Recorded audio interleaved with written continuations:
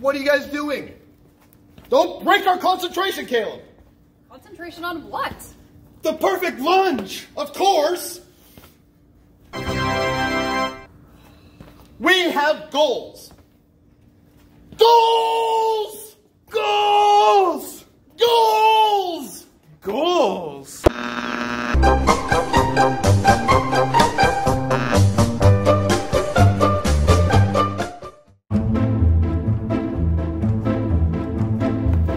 Hey, Caleb. Yeah? Now that we did the perfect lunge, what other goals could we achieve? The perfect cartwheel. The perfect cartwheel! Let's go outside and practice right now. No, we got to get going first. Later. Okay, goals. First, we need to open in prayer. Okay, so everyone bow your heads, close your eyes, and gentlemen, take off your hats.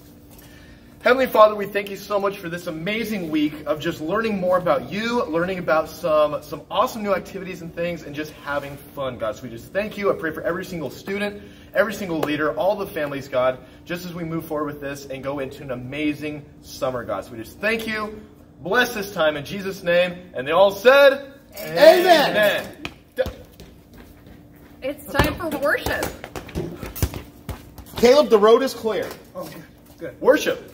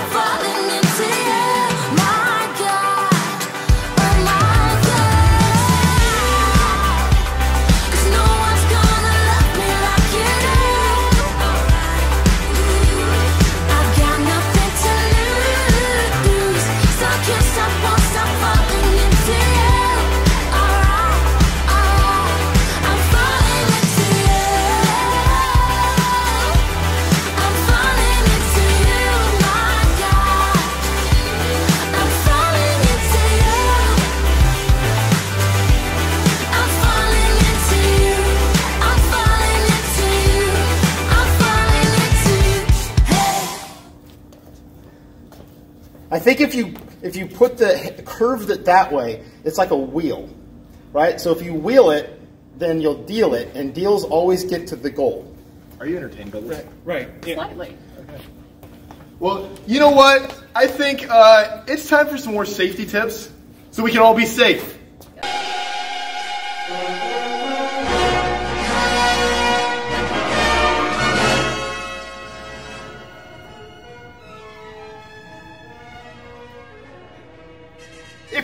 were trapped in a mine with a mime, then you would need to know tons and lots and piles of gold.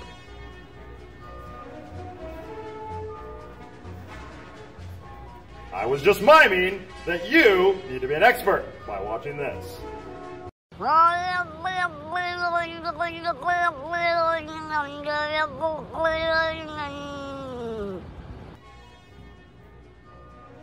Once again, that's mime talk for I left my cabbage in the tree. And now it's time for another sporting tip with Sports Guy, Sports Champ. Welcome to Sports with Coach Champ Wilson. Sports with Coach Champ Wilson. Sports. I'm Coach Champ Wilson, and today's sporting tip is all about goal. Goal. In every sport, you want to make a lot of goals. Like, no, Miss. Like you want to. No, Miss. You got to. No, Miss. No. Sports. Yeah. Sports with Coach Champ Wilson. Explode up. That's right, Flushy. This guy learned this lesson the hard way. This heavy brick is gonna stick. What? You telling me this whole time I've been using just regular old Scotch tape to affix my bricks to my door jambs? It's gonna be a revelation.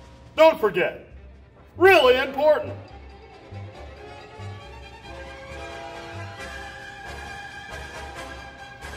Well, I gotta go.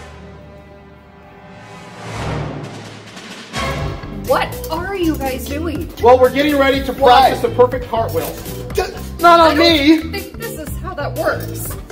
Alright, well, let's move on to our beach bums. Huh? Sit down. Safety. Let's see what this is.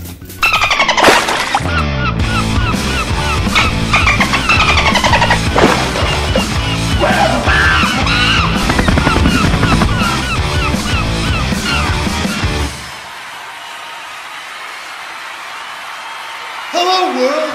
Like, we're the Beach Bums, and we're like gonna play something.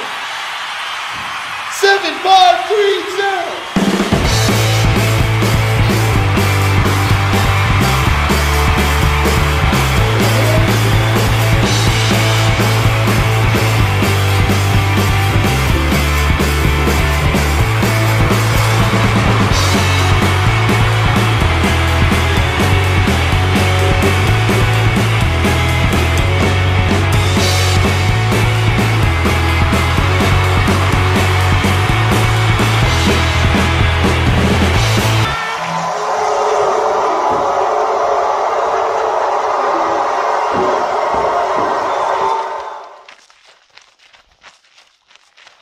I don't know about the rest of you, but we don't need like big city contracts or millions of adoring fans. We just want to play and have fun together. You like speak for all of us, bro. Whoa! Let's go find someone that appreciates our music. We've like played in front of millions, but that wasn't our goal. Our goal was to play together, and we only need an audience of one. Are you ready, Hootsie? Let's play together. Let's get some righteous music, bruh. All right. 1, 7, 3, 2.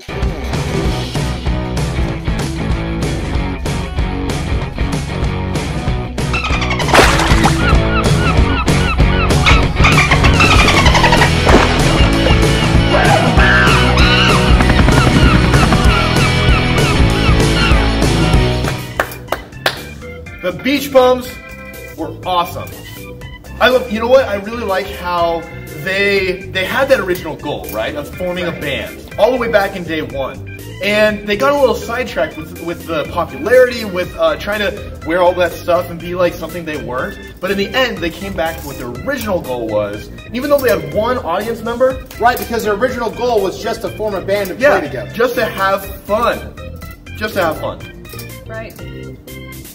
Well, speaking of fun, isn't it time we get to something called a tourney? We haven't had to do anything yet. No.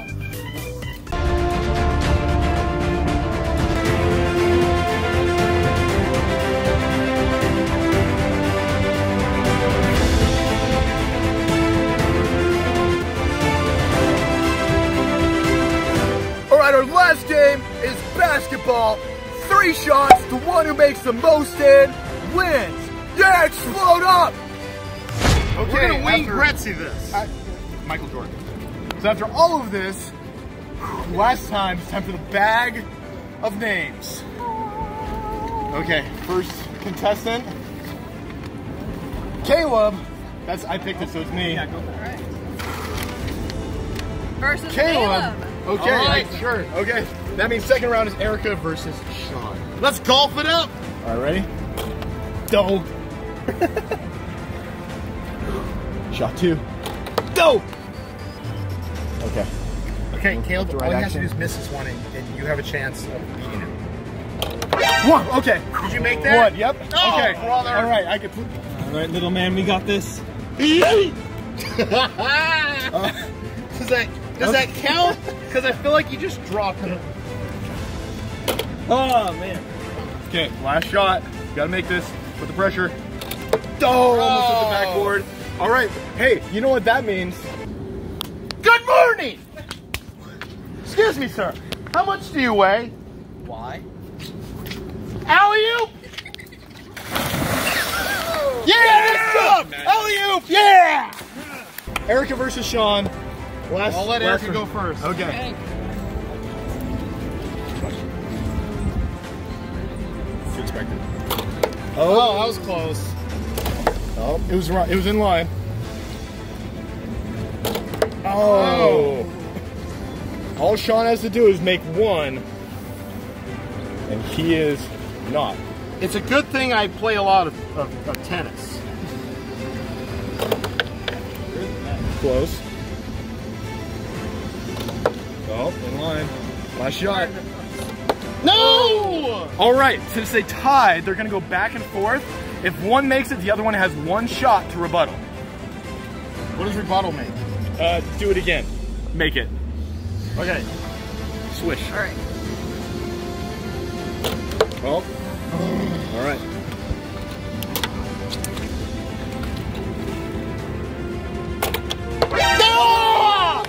All right, Erica, you get 1 rebuttal shot to try to make it. She went first. That was my rebuttal. But she always gets that always gets 1. You said rebuttal, right? Yeah. Right? Yeah, rebuttal.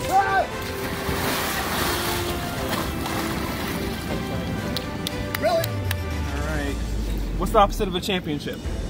A losership. Yeah, that. Oh!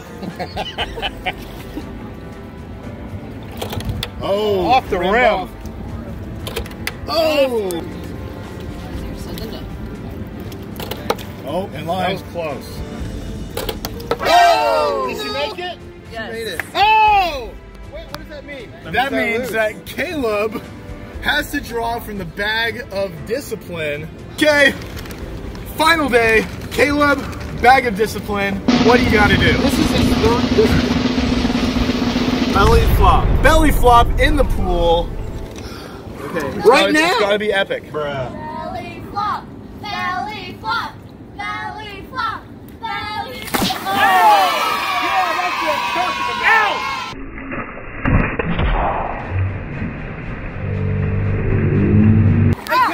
Hey, Caleb, you know what's messed up? What? There's only one person around here that hasn't been in the pool yet. Yeah, Erica. Erica has. John! That's just messed up. Yes, we didn't have to do it. Caleb, good job on your first belly flop Caleb, ever. do you realize that you did the perfect belly flop the first time you tried it? The first time. Do you know what this means? What does it mean? That we only have to try doing the perfect cartwheel once, and we'll do it! We will. We'll do it. Let's go! Yeah! Goals! But you know what? To learn more about goals in today's Bible lesson, it's time for you to hear from your kid's leader. Hey everyone, welcome to day 5, our final day together. We're so glad that you've been with us through this week. It's been so much fun. Now today, we're talking about goal. Our goal. What is our goal in life? Yeah. What's our goal, our mission, our purpose? What is it that we're striving to achieve? So we're gonna jump into that in a little bit when we talk about our sports hero and our Bible hero. But first, before we do that, let's get ready for our memory verse. So I'm gonna give you some time. Let's get ready. I'm gonna give you about 30 seconds or so to go run and get your Bibles. Digital Bible, hard copy, get ready, set, go get it.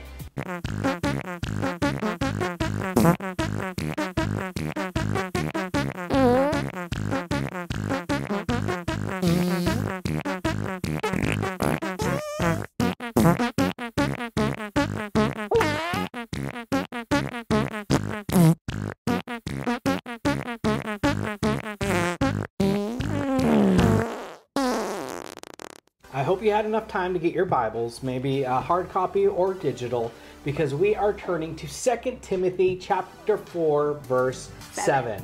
All right, so when you are there, just go, I'm there, even though I can't hear you, I'm but I just want your there. parents to hear you and be like, what are you doing? And What you is say, happening in I there?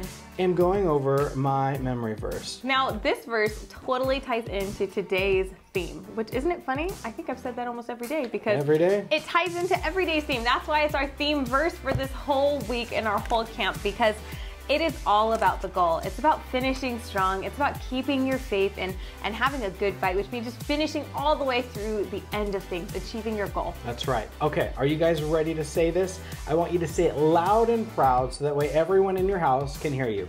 On the count of 3. 1, 2, 3. I have fought the good fight. I have finished the race, and I have kept the faith. Woo! That is so awesome. All right, let's do this one more time. Even louder. Ready, set, go. I have fought the good fight. I have finished the race, and I have kept the faith. Wow. All right, guys, now it is time to hear about our sports hero.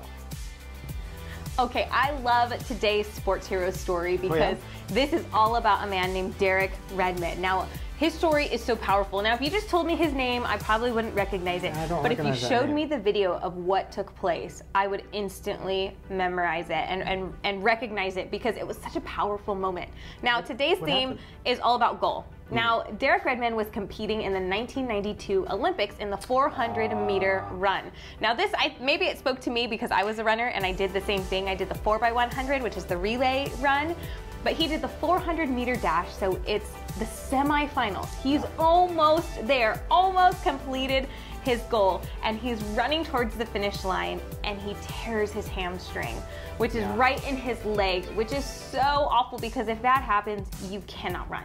You can't run. And the moment it happened, he just began to hobble and he couldn't quite finish. He could barely even walk. He was just like, but he was pushing so hard. He was trying so hard to get to the end. And you know what happened in that moment?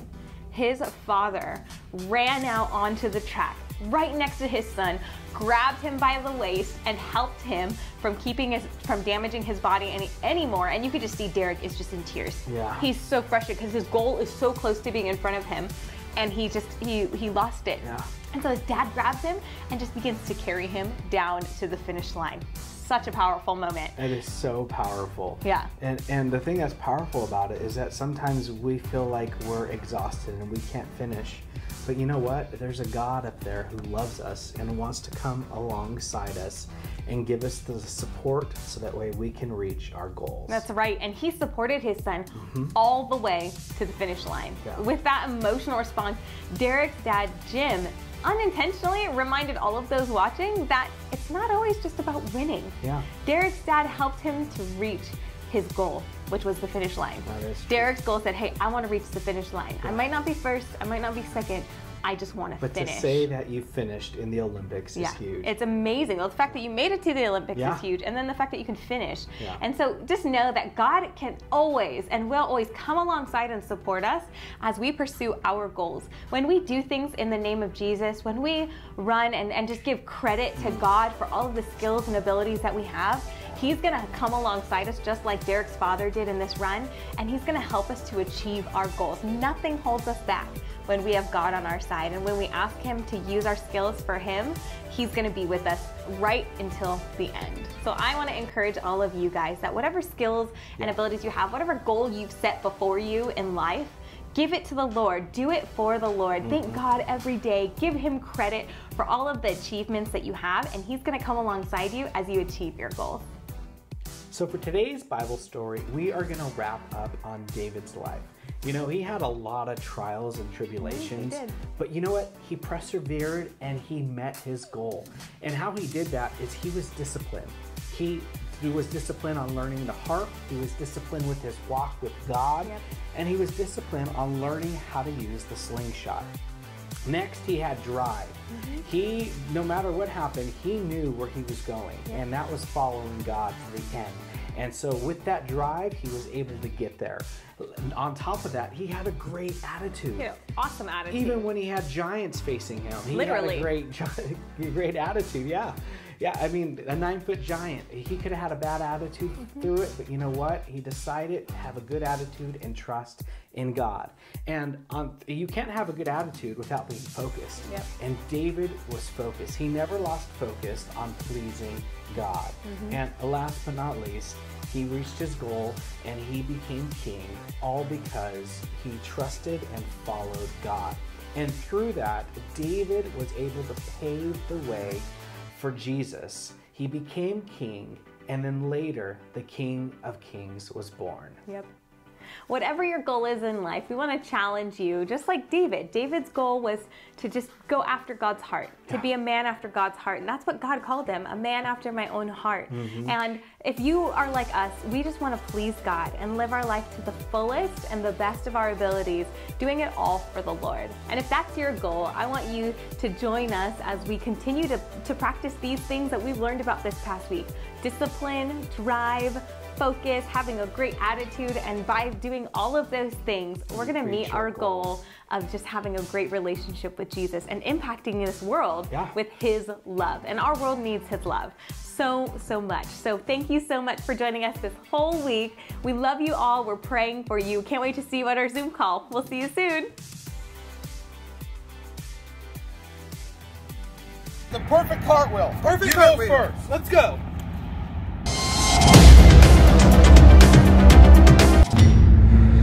Oh, you did it! Perfect cartwheel. All right, my turn. Here we go.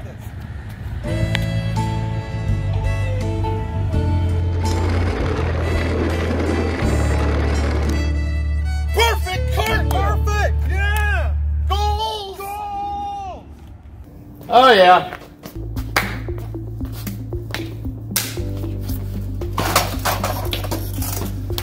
So kids, if you need any cartwheel lessons next year. Speaking of lessons, it's time. Excuse me, wait a second. Yes? Goals. It's time for your last lesson of the week.